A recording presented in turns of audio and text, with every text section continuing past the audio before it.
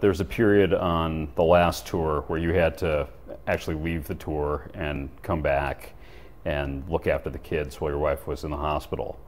What did that teach you about family life? What did that teach you about Slipknot? It was the first time in my career that I had to make a decision, my family or the band. And I had to stay home and miss a whole European tour, actually not even get on the plane and go with the guys.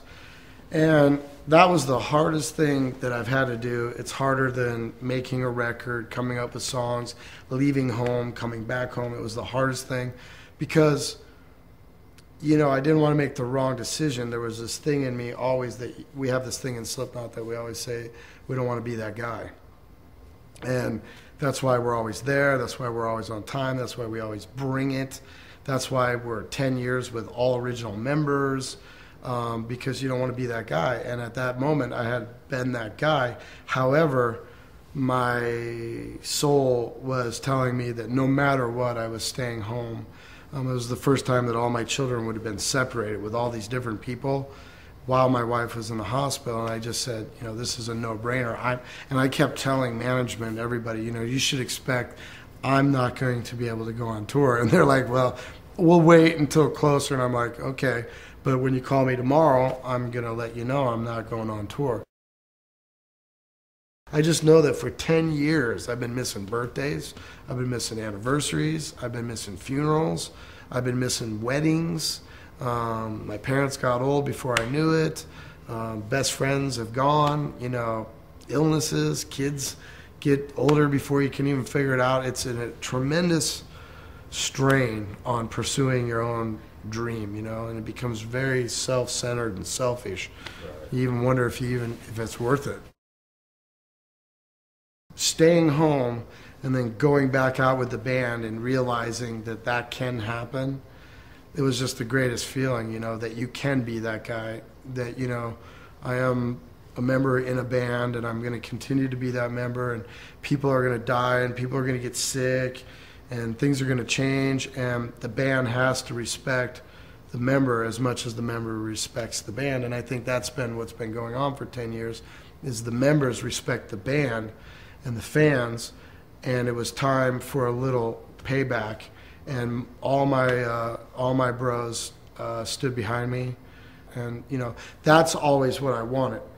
That's the kind of family I wanted to be in.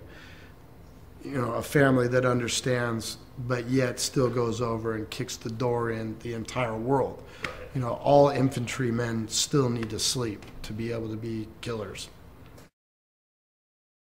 I would have to say that the last record cycle really mended me all the way. And I didn't get completely healed and drop the eagle all the way to the floor until I had to stay home, choose my family over my dream, over my passion. And it was, you know, I got the epiphany, and it was just, I became more powerful than I ever thought I could be, you know, because then I could take a deep breath. So it was humbling and empowering at the same time. Very, very humbling to, and very empowering to be able to actually turn the phone off and not answer emails and not give insight, but yet go outside and have an iced tea with my kid while maybe he's in a pool, or pick my daughter up from school and know, right or wrong, that I am doing the right thing, because that's all we all try to do moment by moment. And I've been doing nothing but Slipknot for 10 years, putting my children and my wife and my family and my friends and all that other life second to pursue my dream, which was first. Right. And, you know, I've obtained the dream. And so now it's time to learn how to put it all in perspective and be a real winner. I'm really fortunate that my dream has been able to facilitate my life, you know. So I need to learn how to make them all work together as one big force that has to be reckoned with and that can't be duplicated.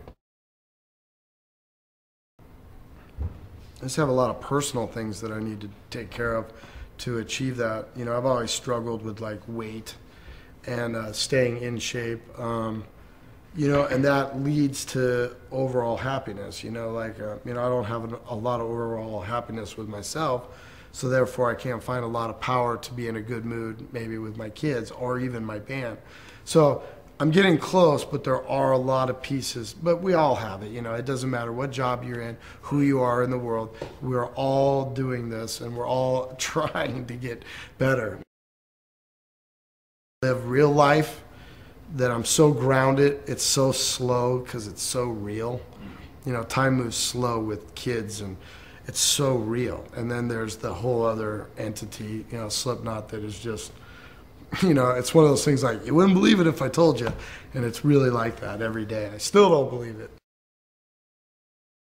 I can only be the madman that I've been so long. I don't want to be 50 and just have my kids say, well, you just never made time. And, they would have every right to say that because I was on my selfish pursuit of my own dream, which is something I was born to do, and I can't live without doing it, so it's a catch-22. It's a double negative. However, like I told you earlier, I'm looking for the essential tools to be able to have it all. And I feel like I do. This is a reminder that hard work pays off.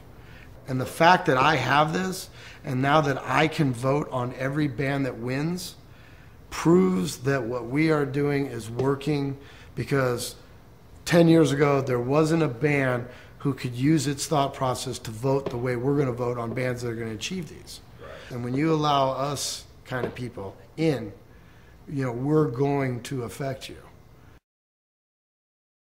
And if you're a kid and you want one, you got to be willing to lose it all. And if you are, then if this is important to you, you can have one. But when you do get it, you'll realize that pursuing ambition towards your dream is more important than this ever will be.